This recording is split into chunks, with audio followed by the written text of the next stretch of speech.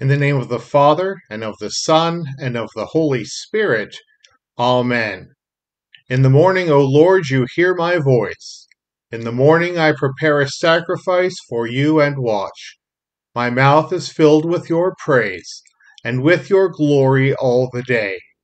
O Lord, open my lips, and my mouth will declare your praise. Glory be to the Father, and to the Son, and to the Holy Spirit, as it was in the beginning, is now, and will be forever. Amen. The word of the Lord is found recorded in the first book of Kings, the 16th chapter, beginning at the 23rd verse. In the 31st year of Asa, king of Judah, Omri began to reign over Israel, and he reigned for 12 years. 6 years he reigned in Tirzah. He bought the hill of Samaria from Shemer for 2 talents of silver, and he fortified the hill and called the name of the city that he built Samaria, after the name of Shemer, the owner of the hill.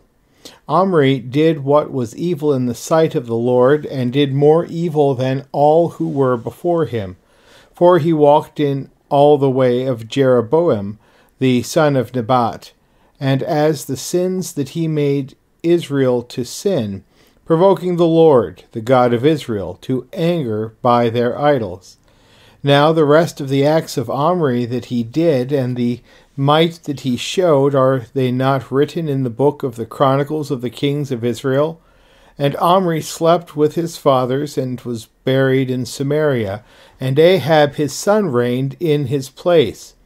In the 38th year of Asa king of Judah, Ahab the son of Omri began to reign in Israel, and Ahab the son of Omri reigned over Israel in Samaria 22 years. And Ahab the son of Omri did evil in the sight of the Lord, more than all who were before him. And as if it had been a light thing for him to walk in the sins of Jeroboam the son of Nebat, he took for his wife Jezebel, the daughter Ethbaal, king of the Sidonians, and went and served Baal and worshipped him. He erected an altar for Baal in the house of Baal, which he built in Samaria.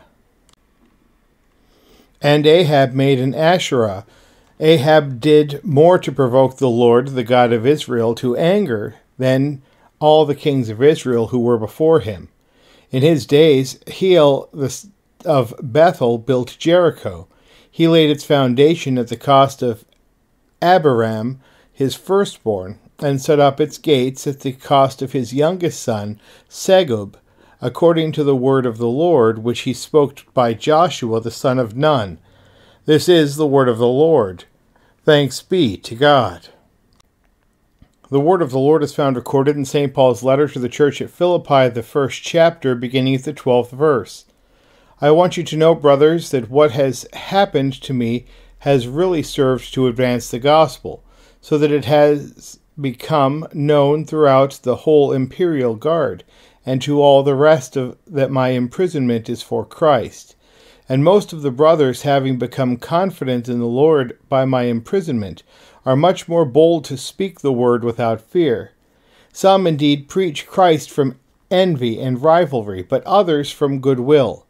The latter do it out of love, knowing that I am put here for the defense of the gospel. The former proclaim Christ out of rivalry, not sincerely, but thinking to afflict me in my imprisonment. What then? Only that in every way, whether in pretense or in truth, Christ is proclaimed, and in that I rejoice. Yes, and I will rejoice, for I know that through your prayers and the help of the Spirit of Jesus Christ, that this will turn out for my deliverance, as it is my eager expectation and hope that I will not be at all ashamed, but that with full courage, now as always, Christ will be honored in my body, whether by life or by death. For to me to live is Christ, and to die is gain. If I am to live in the flesh, that means fruitful labor for me. Yet which I shall choose I cannot tell. I am hard pressed between the two. My desire is to depart and be with Christ, for that is far better. but to remain in the flesh is more necessary on your account. Convinced of this, I know that I will remain and continue with you all for your progress and joy in the faith, so that in me you may have ample cause to glory in Christ Jesus, because of my coming to you again. Only let your manner of life be worthy of the gospel of Christ, so that whether I come and see you or am absent, I may hear of you that you are standing firm in one spirit, with one mind, striving side by side for the faith of the gospel, and not frightened in anything by your opponents. This is a clear sign to them of their destruction, but of your salvation, and that from God. For it has been granted to you that for the sake of Christ you should not only believe in him, but also suffer for his sake, engaged in the same conflict that you saw I had, and now hear that I still have. This is the word of the Lord. Thanks be to God. The Holy Gospel is found recorded in the Gospel of St. Mark, the 16th chapter. When the Sabbath was past, Mary Magdalene and Mary the mother of James and Salome brought spices, so that they might go and anoint him. And very early on the first day of the week, when the sun had risen, they went to the tomb. And they were saying to one another, Who will roll away the stone for us from the entrance of the tomb? And looking up, they saw that the stone had been rolled back. It was very large. And entering the tomb, they saw a young man sitting on the right side, dressed in a white robe, and they were alarmed. And he said to them, Do not be alarmed. You seek Jesus of Nazareth, who was crucified. He has risen. He is not here. See the place where they laid him. But go, tell his disciples and Peter that he is going before you to Galilee. There you will see him just as he told you. And they went out and fled from the tomb, for trembling and astonishment had seized them. And they said nothing to anyone, for they were afraid. Now when he rose early on the first day of the week, he appeared first to Mary Magdalene, from whom he had cast out 7 demons. She went and told those who had been with him, as they mourned and wept. But when they heard that he was alive and had been seen by her, they would not believe it. After these things he appeared in another form to 2 of them, as they were walking into the country, and they went back and told the rest, but they did not believe them. Afterward Jesus appeared to the 11 themselves, as they were reclining at table, and he rebuked them for their unbelief and hardness of heart, because they had not believed those who saw him after he had risen. And he said to them, Go into all the world and proclaim the gospel to the whole creation. Whoever believes and is baptized will be saved, but whoever does not believe will be condemned. And these signs will accompany those who believe. In my name they will cast out demons, they will speak in new tongues, they will pick up serpents with their hands, and if they drink any deadly poison, it will not hurt them. They will lay their hands on the sick, and they will recover. So then the Lord Jesus, after he had spoken to them, was taken up into heaven, and sat down at the right hand of God. And they went out and preached everywhere, while the Lord worked with them and confirmed the message by accompanying signs. This is the word of the Lord. Thanks be to God. A devotion taken from the writings of Fathers of the Early Church, based on the Gospel lesson selected for today. First, from St. Athanasius. In the time of the Old Covenant, the Sabbath was highly revered. Now, under the Gospel, the Sabbath has been recast, now viewed as the Lord's resurrection day. The Sabbath formerly had pertained to the pedagogy and rudiments of the law. When the great Master himself came and fulfilled them all for us, all that had prefigured his coming was transformed. The old Sabbath was like a candle lit in the night before the rising and appearing of the sun.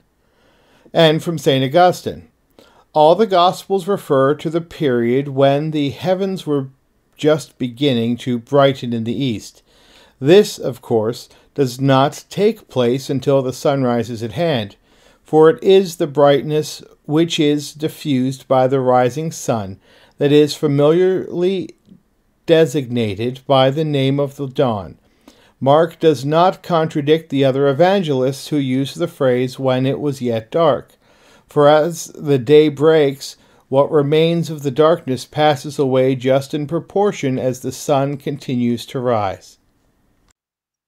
We confess together our common and saving faith with the Apostles' Creed. I believe in God the Father Almighty, maker of heaven and earth, and in Jesus Christ, his only Son, our Lord, who was conceived by the Holy Spirit, born of the Virgin Mary, suffered under Pontius Pilate, was crucified, died, and was buried. He descended into hell. The third day he rose again from the dead. He ascended into heaven, and sits at the right hand of God the Father Almighty. From thence he will come to judge the living and the dead. I believe in the Holy Spirit, the holy Christian Church, the communion of saints, the forgiveness of sins, the resurrection of the body, and the life everlasting. Amen. Lord, remember us in your kingdom and teach us to pray. Our Father, who art in heaven, hallowed be thy name. Thy kingdom come, thy will be done, on earth as it is in heaven. Give us this day our daily bread, and forgive us our trespasses, as we forgive those who trespass against us. And lead us not into temptation, but deliver us from evil. For thine is the kingdom, and the power, and the glory, forever and ever. Amen.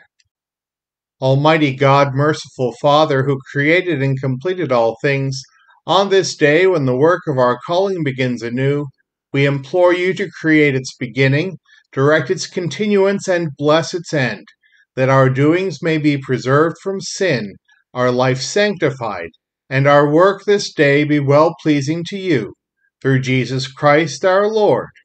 Amen. I thank you, my heavenly Father, through Jesus Christ your dear Son, that you have kept me this night from all harm and danger, and I pray that you would keep me this day also from sin and every evil, that all my doings and life may please you. For into your hands I commend myself, my body and soul and all things. Let your holy angel be with me, that the evil foe may have no power over me. Amen. Let us bless the Lord. Thanks be to God.